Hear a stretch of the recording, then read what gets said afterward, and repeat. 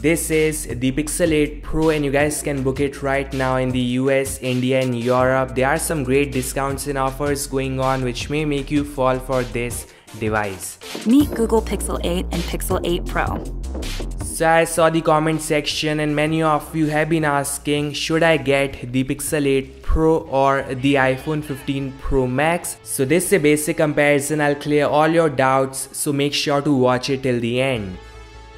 So first off, the iPhone 15 and 15 Plus are out of this race because of low refresh rate, dual cameras that is main and wide. So as the Pixel 8 Pro at $999 plus some offers is a far better deal than the iPhone 15 Plus, both in terms of specs and design. But for those who want iOS, iMessage or have Apple ecosystem products at house or work can choose the 15 series.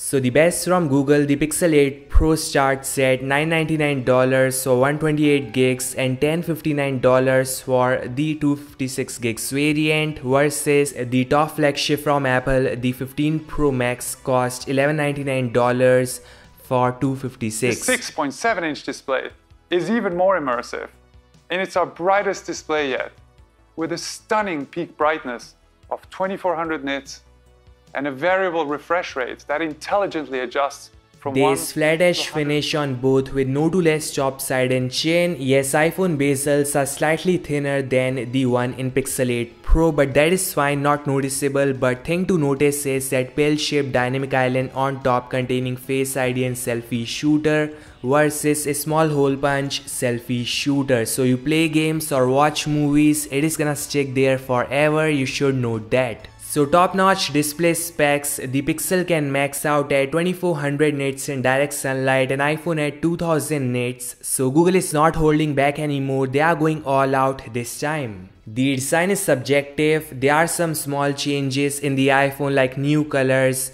an action button which you can assign to perform 9 different functions, and then there's titanium finish on frame which makes it lighter and tough. The icing on cake is a subtle curve finish on the edges which makes it comfy to hold. The Pixel 8 Pro got flat edge and we have bluish, porcelain and black color finish with Cyclops style module. The triple rear Pro camera system gets a new main sensor with better low light performance, a bigger ultra-wide lens with even better macro focus, an upgraded telephoto that can capture 56% more The light. camera specs are quite similar. The iPhone 15 Pro Max finally has 5x zoom camera which can do max 25x and can shoot fantastic images in day and night lighting condition. The night shots are coming out great too. But Pixel 8 Pro is likely on the next level thanks to new sensors, software and AI changes. The official night samples are looking hot so far, and not to mention Pixel can max 30x which is insane. I'll have a camera test coming soon, so make sure to subscribe.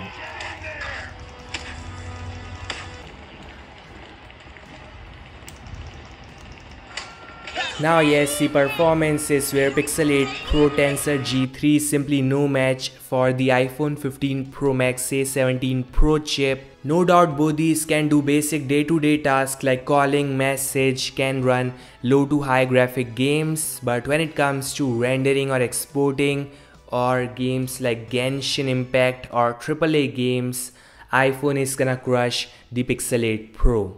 So if you are a basic user like me, Pixel is gonna be a great device, but for gamers, iPhone is the one you should get. Targets in sight.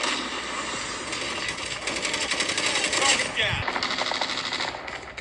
Pixel got a 5050 mAh battery with 30 watts of fast charging, and I think with the new Tensor G3 Silicon and A14 OS on top, it is gonna last longer than the Pixel 7 Pro. The iPhone 15 Pro Max got a 4441 mAh battery and 23 watts of slow charging, which is disappointing, but that device, the 15 Pro Max, is a powerhouse and went 10+ hours in the battery test, which is insane.